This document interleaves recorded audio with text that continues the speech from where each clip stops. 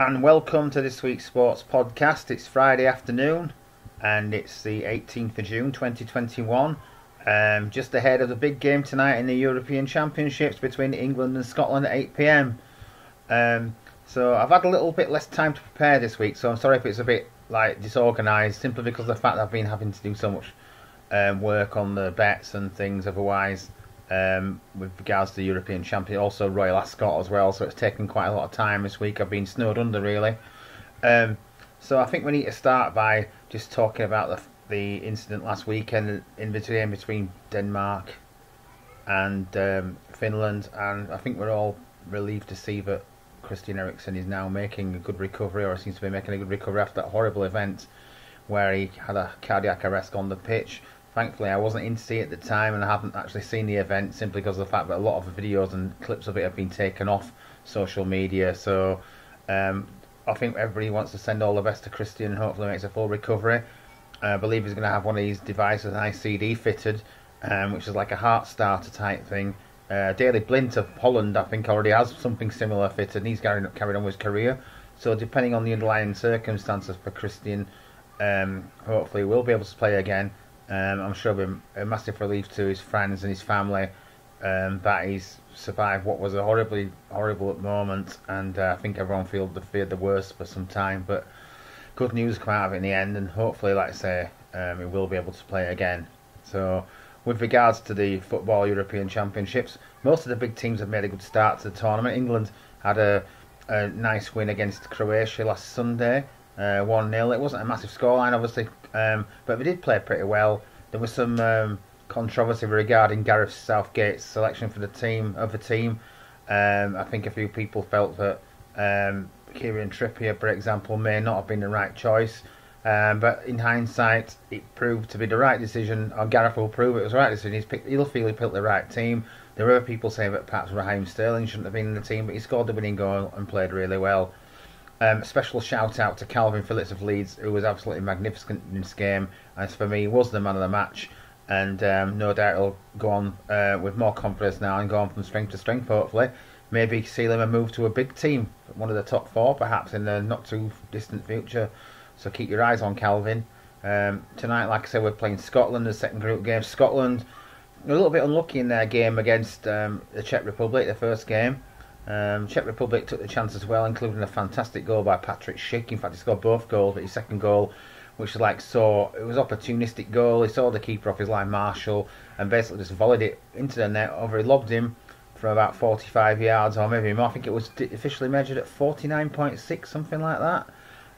He had no chance, all from a shot from Jack Hendry from Scotland, who was blocked, came to Schick, and he just belted it over Marshall's head. So it was a good goal.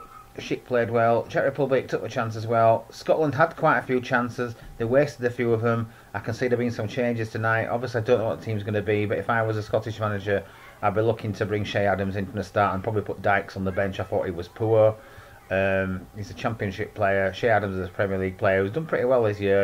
He's up and coming, gone through the ranks of non-league, so good luck to him. Obviously not in tonight's game though, because I want England to win, and we'll all be hoping we can go after the game. We can all be saying Nicola Sturgeon, Alex Salmond, William Wallace, Braveheart, whatever you want to call him, David Byrne, Simon Jarvis, your boys took one hell of a beating. Hopefully we'll be able to say that after the game. I'm fairly confident England will win, but you never know. Scotland are going to be massively up for it. It's like a World Cup final to them. Any game against England, it's a massive game. And it's the same for both sides though, to be fair. So let's hope England can come out on top, seal a place in the next round. Scotland will then have work to do if we're going to try and qualify. They've got Croatia in their last game. Croatia played the Czech Republic in about 50 minutes. That's the game before England, so it'll be interesting to see what comes out of that game. I thought that Croatia looked a little bit tired in the first game against England. Maybe some of their players are getting a bit older now. Modric is 35, I think, and he's past his best probably. But you never know, he's still capable of those moments of magic, I'm sure he is. So we'll see how they get on tonight. Elsewhere, Italy have looked very impressive in their first couple of games they played. 2-3-0 victories, I think it's been so far. Switzerland were decidedly average in the second game. Good result for Wales in their second game after drawing with Switzerland last Saturday. 1-1. They beat Turkey 2-0. They played really well. Gareth Bale did miss a penalty, but he played really well in the rest of the game. If it hadn't been for him, they wouldn't have probably won the match. Some great ball, one particularly great ball he put through to Aaron Ramsey. He had one prior to that he'd missed, but the second one he managed to put away. So it was a good performance from Wales, and they fully deserved to win 2-0 against Turkey. Belgium fought back in their second game last night against Denmark. They were 1-0 down, but De Bruyne came on at half-time and basically single-handedly changed the match. Fantastic skill for the first goal to create it by fading to shoot twice, basically, and crossing it back for his teammate to score. And then finishing the second one himself nicely. So Belgium have started well. France look good. They look really good. Portugal look good in the first game, but they've got Germany tomorrow night. That's in Munich, so that'll be an interesting match. Ronaldo was very good in the first game for Portugal. Germany were alright, but not as good as France, and it'll be tough for them tomorrow. If they don't win tomorrow, they could go out. So we'll see how they got. Spain were disappointing a little bit in the first game. They've got a second match against Poland tomorrow. They drew the first game with Sweden 0-0. They looked to have lacked cutting edge, did Spain. Morata didn't do a lot. We had some chances, but we didn't really threaten the goalkeeper much in the second half. So, like I say, most of the top teams have started well. We've got a long way to go yet. We're only halfway through the second round of games. By this time next week, we will know who are through to the last 16. I'll try and probably give you a list of the draws for the last 16 because it's a bit complicated in how the qualification works with top two from each group going through plus the 4 best third place teams. So yeah, I'll update you that next week when we know exactly what the situation is. Moving away from the European Championships, going to move on to talk about FC Halifax Town. Couple of announcements this week. Jeff King has announced that he's leaving the club. I'm disappointed to see Jeff go. He's had a really good season. It would appear that he may have had a significantly better offer from elsewhere. We'd already released Ruben Noble-Lazarus, who didn't actually play for us anyway, and Danny Williams. So the rest of the players have been offered contracts. The rumour is that Jack Earing may well also be leaving and maybe going to Walsall. I've not had that confirmed yet. I think the obvious link there is the fact that Jamie Fullerton's involved behind the scenes at Walsall, and he was the guy who brought Earing to Halifax in the first place. So there's no smoke without fire, as they say normally. So keep your eyes on that one. The Premier League fixtures have been announced already, and Sky have actually announced in the last sort of hour or so what the first 3 rounds of live games are going to be on their TV channels. The very first game is going to be on Friday the 13th, even Friday the 13th, it'll be Brentford against Arsenal. Over that first weekend, they're also showing the match between Tottenham and Manchester City, and amongst others, Newcastle and West Ham. I think there are 5 games altogether. I'm sure BT will have some, but I haven't seen their list yet, or whether they've published their list, I'm not sure. So we're going to move away from football now and talk about cricket. And in the Halifax Cricket League, there was a couple of surprise results last weekend. Unfortunately, one of the surprise results became at Bradshaw, where Bradshaw were beaten by 4 wickets by Copley. Bradshaw batted first. They collapsed to 28 for 6. Thankfully, Pierce Fisher did put a bit of respectability into the total by scoring 77 and getting Bradshaw up to 139. And for most of the damage for Copley was done by Ollie Thorpe, who took 4 wickets for 21. A couple of wickets each also for Alex Rawls and Ian Hartley. And when it came to Copley batting, Alex Rawls again played a big role in that, scoring 43 not out. They got this total comfortably. So we saw a result there of 12 points for Copley and 2 for Bradshaw. Another big surprise was at Illingworth St Mary's, where Illingworth St Mary's were bowled all out for 68 after Sowerbridge Church Institute had managed to post a total of 184, so they won by 116 runs, and that's another big surprise. So 2 of the top teams there suffering defeats. Elsewhere, Sowerbridge beat Myvenroyd by 34 runs. Sowerbridge posted a total of 216. Good half centuries, Tim Helliwell scoring 57, James Holdsworth scoring 52, and also a good contribution from Tom Belfield, who scored 45. And he had a massive role to play with the ball as well, because when it came down to the Myvenroyd's turn to bat, they were bowled out for 182, and Tom got 6 wickets for 44, so it's a very good performance from him there. And also Sam Miller took 2 wickets as well for Sowerbridge, so good result for them. Triangle beat Thornton by 54 runs. Worley beat Blackley by 8 wickets, and in the other game, Booth came out on top against Shelf North Arm Hedgetop.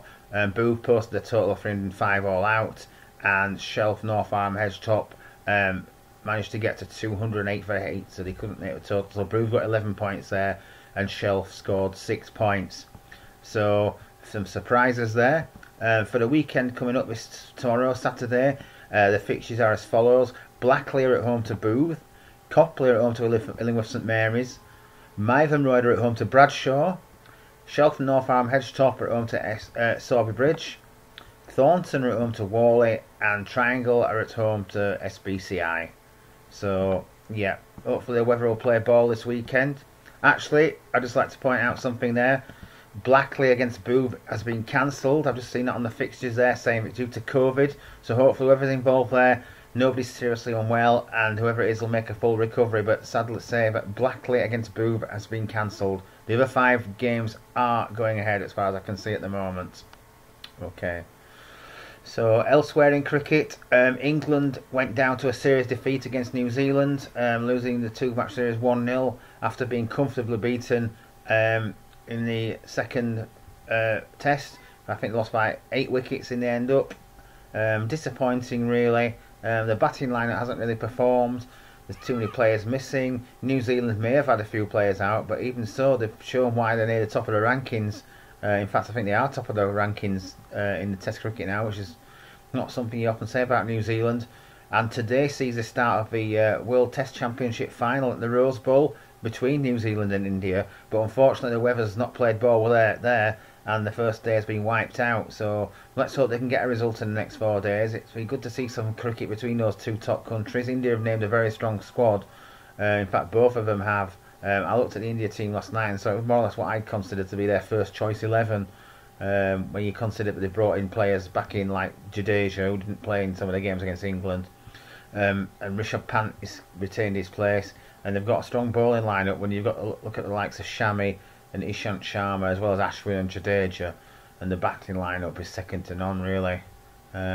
New Zealand have got a good team, but they'll find it hard to beat India, provided there's enough play possible over these 5 days. I'm not sure what the outcome is if it's a draw. I'll have to look that up, and again we'll see what the outcome is, and we'll update you on that next week in next week's podcast. In domestic cricket, the T20 competition, T20 Blast, is underway. Yorkshire have made a reasonable start. Birmingham Bears have made a really good start in the Northern Group. I haven't really had time to catch up much with it really, but I saw that Yorkshire did beat Leicestershire in a very high scoring game. I think it was on a Tuesday evening. Got 240 and Leicester got 218. Johnny Bairstow scored 82 or 83 in that game for Yorkshire, but it's a bit concerning that they conceded so many runs when you think about the fact they've got David Willett and Lockie Ferguson bowling as well.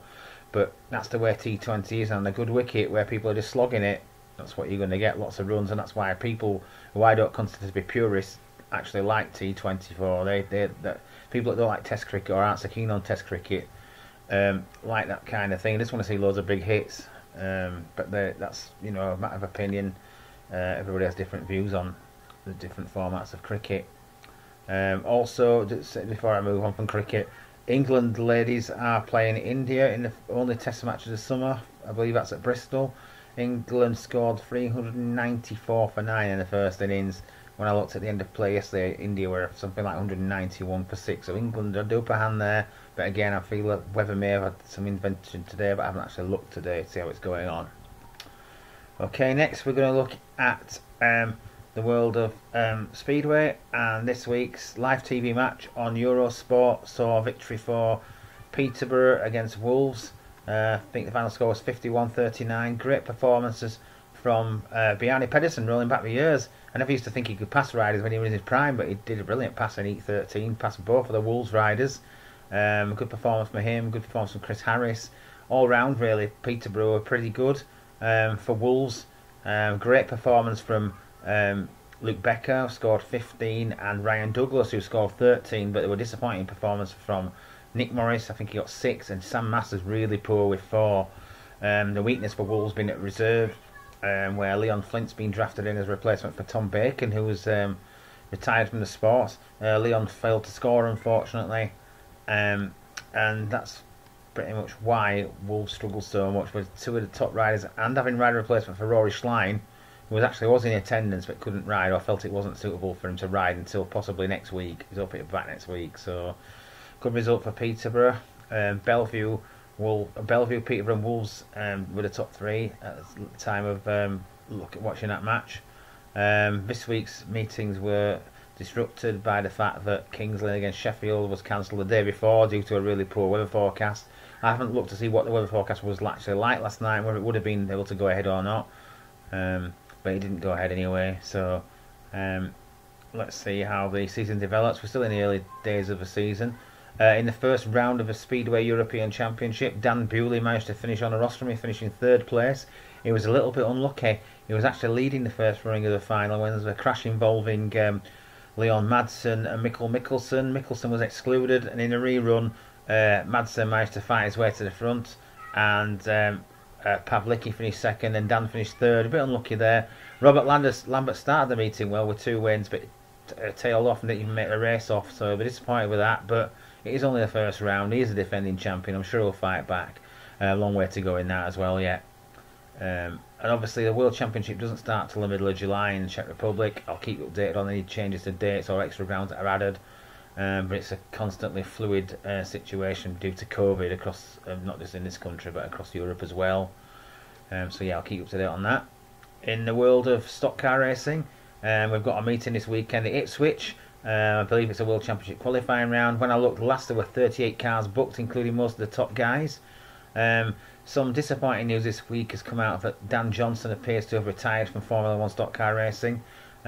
People were jumping to conclusions, assuming it was because of the incident involving him and Tom Harris at Skegness in the British Championship meeting. But I'm led to believe it's not actually anything to do with that, and he's been looking to go back to his Class 7 autograss racing, which is where he started. So it'll be interesting to see if he does crop up there. But it will certainly be a loss to Formula 1 stock car racing, so all the best for the future, Dan. I'd like to see him come back. You know, he's been good, and it's a shame. He's probably one of the best drivers in recent times not to have become the world champion. So anyway, all the best for him. Last Saturday and last Sunday saw meetings at Odsall, Bradford and at Sheffield on the Sunday. Disappointing car turnout at Sheffield, only 21 I think in the end up, and 41 at Odsall on the Saturday, which wasn't too bad. Good results, good final victory at Odsall for Danny Wayman, one of the still I suppose up and coming stars of Formula 1 really. He's not really at the same level as Tom Harris and Lee Fairhurst and his brother Frankie Wayman Jr. But he's getting better. Or Ryan Harrison, who's the British champion, who won the previous weekend, of course. But he put in a good performance, and he won the final deservedly. And managed to, I think, finish 5th or 6th from the lap handicap on the Grand National as well. Sunday's final was won by Josh Smith. Very depleted lineup. Most of the top guys were missing, apart from Fairhurst and Frankie Jr. and Paul Hines. There were a lot of them missing, but fair play to Josh Smith. Picked up, I think, 67 points, 70 points, something like that from the meeting, because he won both his heats, the final, and finished 5th, I think, in the lap handicap in the Grand National as well. So he had a really good meeting there. That should keep him at blue top, maybe even push him up to red in the next grading list. Tomorrow night's meeting at Ipswich is the last meeting that counts towards the grading list, which will be revised as of the 1st of July, I believe. So just keep an eye on what happens tomorrow night at Ipswich in that meeting there. Rugby League, Halifax, good result again. They're still 6th in the table, but they've won 5 and lost 4 now. They beat York 30 points to 6 at the Shea on Sunday. They're performing pretty well at the moment, I've got to say, and they'll be looking for another victory in the next match. I haven't actually looked at the fixtures for this week. Whether there are any fixtures or not, I don't know. Can have a look at that now, actually, I suppose, and see exactly what's going on. But they've had some pretty comprehensive victories in the last few matches. They struggled a bit at the start of the season. Well, in the big games against Toulouse and also against Featherstone, they're 2 games they've really struggled in. Disappointing result against Oldham when they lost 16 points to 12. But also, they were really unlucky when they lost away to the Bulls, when they lost by 27 points to 26. A game they probably should have won, but they basically threw it away. So they'll be looking to sort of like make more progress up the table. Don't forget the table is based on percentage of matches won as opposed to points scored. This weekend they're away to Swinton at 3 o'clock on Sunday. I just looked at the fixtures now, so they'll fancy the chances of winning that, because I'm not sure if Swinton have even won a match so far this season. I know they've not been going so well, so Halifax Panthers will be looking to win that. Yep, Swinton are bottom, they've lost 9 out of 9. A bit like Lee in the Super League, who haven't managed to get a point on the board yet. They've really struggled. They've got 10 out of 10. Some people might be surprised also that Catalans are actually top of the Super League at the moment, having won 8 out of their 9 games. They've got 16 points, and Wigan have got 14 points. But again, it's going on percentage points, but it doesn't matter because even based on percentage, Catalans are top of the table from Wigan and St Helens 3rd, Warrington 4th, Hull 5th and Hull KR 6th. So there's 6 teams in the playoff place as it stands at the moment in the Super League. The golf, the US Open golf is underway at the moment at Torrey Pines. Pleased to see that John Rahm's come back from his positive COVID test, and play is underway again at the moment in the second round. Joint leaders at the moment are Russell Henley and Louis Oosthuizen. They're on 4 under par, and Raul Cabrera-Bello is also just behind on 3. Francesco Molinari on 3 under, and Russell Bland even, might have to say it properly, is also on 3 under par with his birdie his last hole. He's on to his 4th hole today. Okay, so that's where we have the golf. Tried to do this in between the horse race. I've been watching the horse racing from Ascot. Heavy rain today put the meeting in doubt, but they've managed to go ahead with it. And Campanelle just won the Commonwealth Cup. He actually finished 2nd over the line, ridden by Frankie Dettori. But Oisin Murphy on Dragon Symbol crossed the line first, but was ruled to have caused Frankie to lose the race, so the decision was reversed in the steward's inquiry. So well done to Frankie and well done to Wesley Ward there on the victory in that race. I think that's just about it at the moment. Just a couple of little snippets, I suppose. Rafa Nadal has pulled out of Wimbledon and of the Olympics, and that's a bit of a blow. That's a bit of a shame, really, but no doubt. Roger Federer pulled out of the French Open and to sort of like conserve his energy for his body. He's playing this week, and I'm guessing he will play at Wimbledon and the Olympics. So it's only a couple of weeks now to Wimbledon. I think it starts a week on Monday, does Wimbledon. So the English lads have been in action, quite a few have been in action this week in England, warming up for the big event, and we'll see how they get on in terms of Wimbledon when it comes around. Dan Evans is actually playing Berrettini today. He's playing it's scheduled to start in about 3 minutes. Cameron Norrie also scheduled to play against, I think it's James Draper at 5:45, so an all British clash there. So see if one of them can get the title here and give them a bit of confidence going into Wimbledon. So good luck to them in that. I think that's just about everything I want to say this week. If I missed anything, I apologise. Like I say, I haven't put in much preparation this week simply because I haven't had the time to do it, but I've gone on for ages, longer than normal. So hope you've all enjoyed it, and I'll be back next week with hopefully a more organised update. Till then, it's bye from me.